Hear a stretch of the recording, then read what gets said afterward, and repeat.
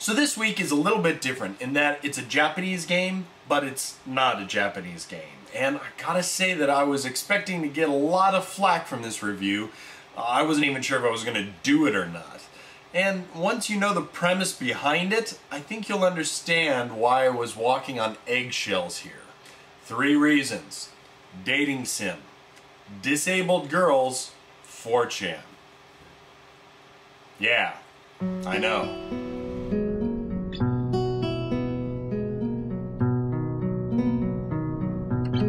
So yeah, this is a touchy subject. Everyone I talked to, when I told them the idea behind the game, that it's a dating sim where you date disabled girls, well yeah, they told me pretty much all the same thing.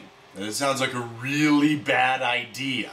And I thought so too. I mean, the idea started on 4chan, and that's not a place that good ideas usually come from, folks. Okay, so let's start from the beginning. There's a doujin manga artist that goes by the name Raita, who in the back of one of his doujin drew an idea that he had for a dating simulation game where you date disabled girls. He drew the girls, some of the ideas for gameplay, and left it at that. It was then discovered on the online site known as 4chan, and people started talking about how the game could be played. They drew pictures, they gave ideas, it kind of grew from there. And like many other things on 4chan, they talked about the sex scenes and how they might actually happen. And it just degenerated from there. But some people decided to actually try to make a real game. And over the past 5 years, it changed and grew and evolved until it became what it is today. Katawa Shoujo. Now there's a lot of controversy in Japan over the name. Katawa Shoujo literally means crippled girl. It's a very derogatory name, and some people won't even touch the game because of it. We seem to have no problem with it because we don't know what Katawa Shoujo means. It sounds nice, it sounds Japanese. But if the game were called Crippled Girls here in the US, then yeah, it probably wouldn't be as popular here.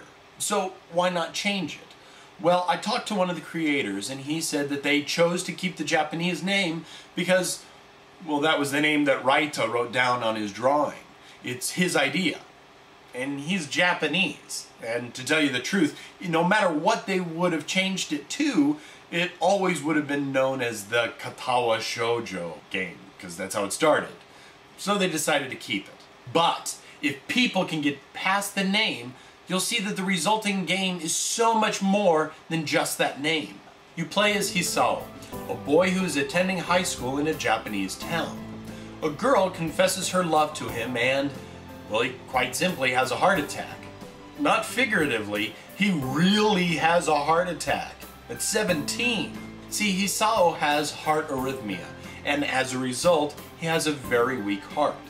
Doctors decide to send him to a school that has nurses that are on the spot should anything happen in the future.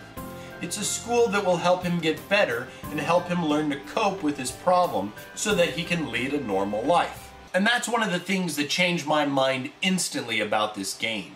You aren't some sleazy kid who wants to sleep with disabled girls because that's his kink. You're at a school where everyone happens to have a disability. And that's not so strange. Here in Colorado Springs, we have the Colorado School for the Deaf and Blind that's been around in the Springs since 1876. Anywho, along the way you meet other people who go to the school. There's Shizune, who's the student council president, and her interpreter, the pink-haired Misha. See, Shizune is deaf, and not everybody at the school can use sign language, so her best friend Misha acts as her voice. Then there's Emmy, who's on the track team, and she's the fastest runner on the squad. Also, Emmy has no legs below her knees, and runs on special prosthetic legs. There's Lily, who's a senior, and her class is student representative. Lily is proper, posh, very polite, and she has no sight. Lily's blind. There's Rin, who's a part of the art club. She's made to be an astounding artist. She uses her paintbrush with her mouth and feet, because Rin has no arms. And then there's the skittish little Hanako, who is burned terribly on the right side of her body and wears a constant reminding scar. So as the game progresses, you discover more about the school and hopefully make some friends with the other characters. Sometimes they might grow into romantic feelings, and sometimes they'll just turn out to be just your friends. But you'll know you're on the right track if you spend some time with someone at the festival. But if you avoid people and feel sorry for yourself, then you might just end up alone or with Kenji, which will give you a bad ending. Now, if you're new to dating games or visual novels, then it will help you to know that just getting a date for the festival is not the end of your trials. You have to keep your new friend, and you have to make that relationship grow. And in this game, it's not done by trying to be a gigolo. Well, you could if you wanted to be. Actually, the choices that you're able to make here are very limited compared to other games in this genre. And that's what makes it feel more like a visual novel than a dating sim. But once you get a girl to like you, you shouldn't try to be a white knight riding in to rescue the poor little girl. If you do, you'll be sorely disappointed. These aren't poor little fragile creatures that need to be saved from their disabilities. The problems don't stem from their disabilities. The problems come from their everyday lives. And they've been dealing with their disabilities a lot longer than you have, Buster. And once you learn that, you'll find that you'll progress in this game a lot easier. And this is what makes Katawa Shoujo so special and meaningful to a lot of people. It's not a porn game. Okay, there's sex in it, but it's a very real dating sim, and the disabilities almost fade into the background while you play it. And it shows that people with problems like these girls have are still human, and they shouldn't be trivialized just because they have differences. It helps you know you should never have pity for someone who has a disability. What they need, what everyone needs, is just a friend. But don't be thinking that this story is only about disabilities. This has a lot of character to it, and each girl's storyline is filled with her history, sweet moments, and, yes, if you do well, a little sex. Not gonna lie, the sex can sometimes be a bit awkward. Not because of the disabilities, mind you, but because of the situation. I mean, that while the story is filled with tender moments that will most likely bring a tear to your eye, the sex just sometimes feels out of place, and you almost wish it wasn't there in many cases. Yeah, like that. But on the whole, they may feel uncomfortable, but they're handled pretty tastefully. The group here went in looking to make a full-fledged porn game, and several changes of the guard later came out with a very well done creation.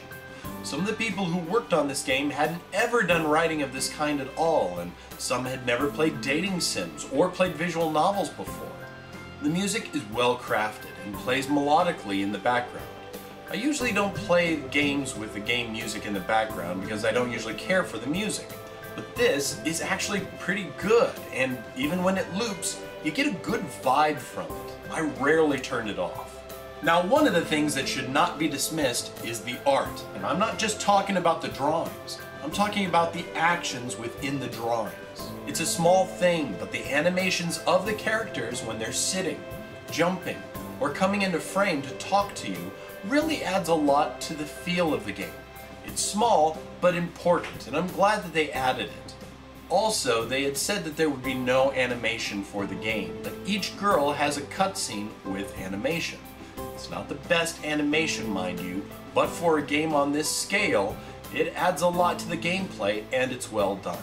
Now, from my discussion with one of the writers, it was very difficult for them to find a good team to create the art. It could have very easily turned into a text-only game with all the problems that went on throughout the 5 years, but when they settled on a final artist, it all came together, and it shows. One thing I don't care for when I look at animation from people who are trying to draw in an anime-ish style is that the heads look flat and all the faces look the same. But not here. Each girl has her own look, her own feel, and they look good. The emotions from the girls are shown in their eyes, in their faces, where it needs to be. It's not over-exaggerated, and it's not superfluous. Now, this is not to say that the game is perfect. There's not a lot of decisions to choose from, and that makes for more of a story that you are watching instead of participating in. Some of the sex scenes seem very forced, and many of the characters seem to act out of their personality in many instances. But what is amazing is the fact that a place that is known on the web to be kinda skeevy has produced something so nice of this nature. And over the past 5 years, there were many times that it could have just fallen apart and disappeared. That people might have just left the team, not been replaced, and the project would never see the light of day. But it didn't. It's here. And you can play this.